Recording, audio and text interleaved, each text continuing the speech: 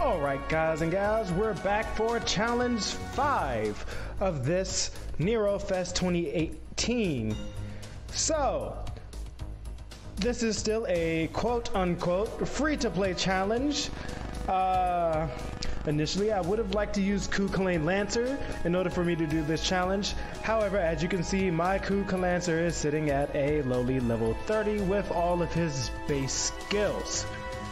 And missing his gut skill, well, no, not his gut skill. His, I'm just gonna call it the heal skill because no one really uses it for the debuff cleansing. But, so yeah. So, I tried many permutations, however, I could not make it work without having Ku at max limit broken. Well, max level, at least. Max level with the max limit broken CE, Princess of the White Rose. So, yeah, that's not gonna work. So we're gonna try a different free-to-play challenge. Let's remove Ku Lancer. So we're going to go with Ku all grown up. We're gonna go with Berserker Ku Klane. I mean, it's kind of still the same. Pretty much, we're just still going for protection from arrows and battle continuation. I mean, it's still Ku, just bigger and buffer. And heck, it's king against king. I figure this still is fair. It counts. It's still in my support, so it still costs me 0 sync cord. So it still is a free-to-play challenge for this one. I keep lying to myself. Anywho, let's get this over with.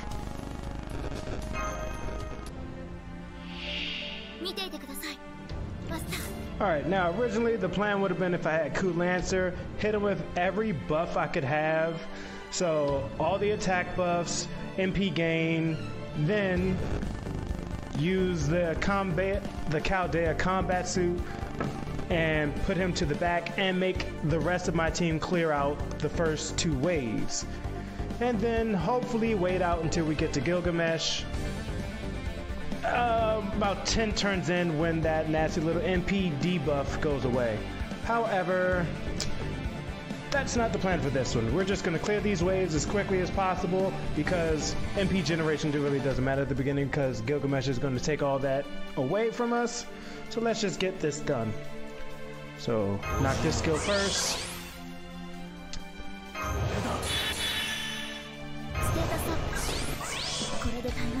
And let's knock some heads.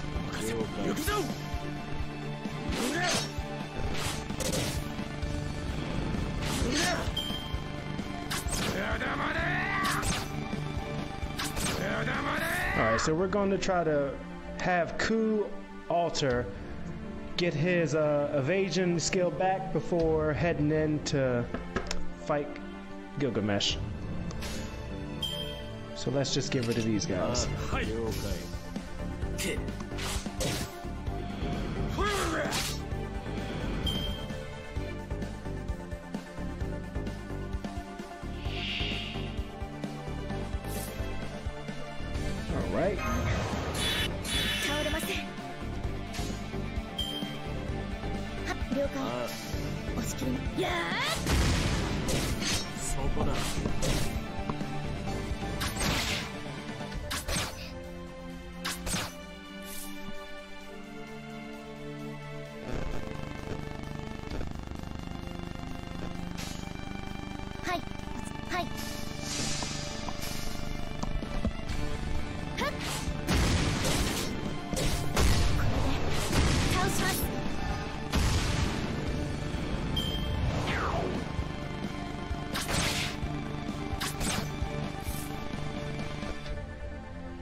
Alright. Alright, doing good so far. Try to get rid of these guys right now.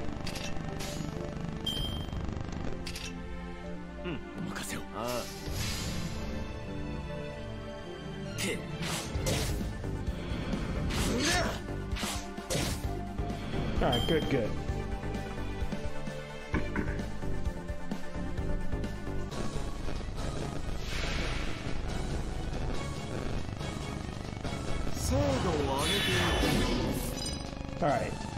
Alright, everything's good. Alright. Cast that. And let the damage begin. 了解。そこだ。もはや目覚めは必要ない。精度を上げていく。ふん。ふん。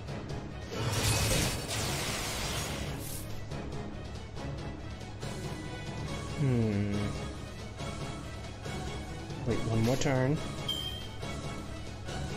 はい。行くぞ。そこだ。ふん。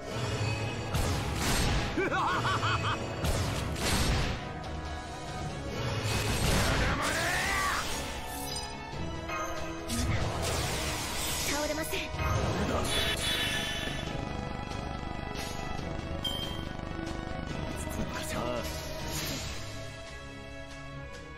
や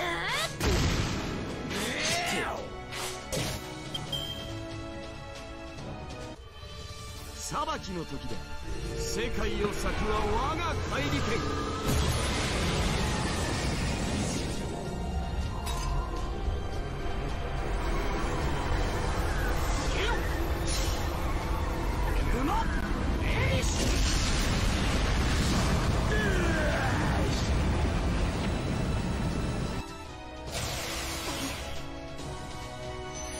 存分にあがくがいい。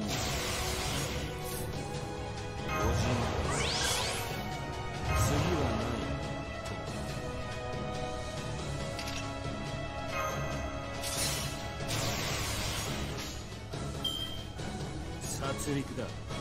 ああ、了解。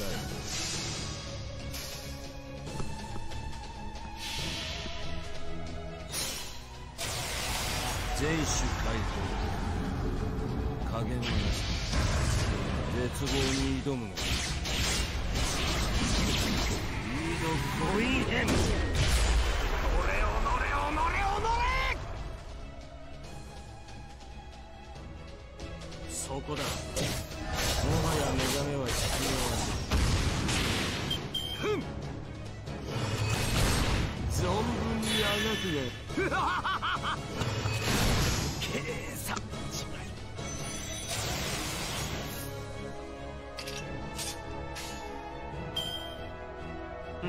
ああ、了解。そこだ。もはや目覚めは必要ない。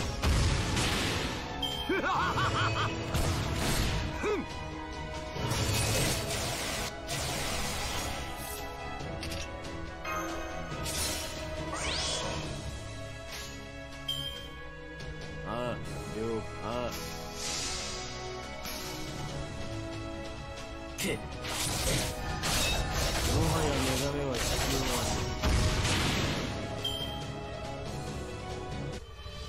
裁きの時だ。世界を裂くは我が怪力剣。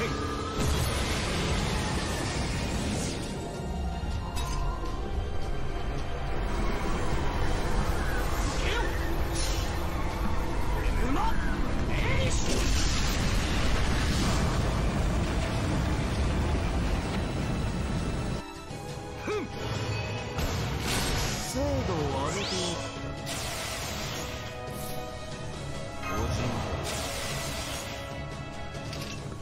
And now to end it. For the battle versus kings, it seems Ku Alter stood above the king of heroes.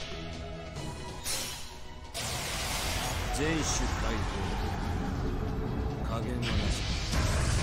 絶望に挑むが。リードゴインヘン。乗れお乗れお乗れお乗れ。そこだ。もはや目覚めは必要ない。よかろう。こたびは引いてやる。 And there you have it. 眠れ。 Our cheating free-to-play challenge. Wow. Kind of makes me wish I actually had Ku Alter. Oh well. Anyway, guys and gals, this is my free-to-play challenge. So, hope y'all enjoyed it. be back for the next and final challenge of the ultra high difficulty challenge quest for Nero Fest. Until then, bye bye.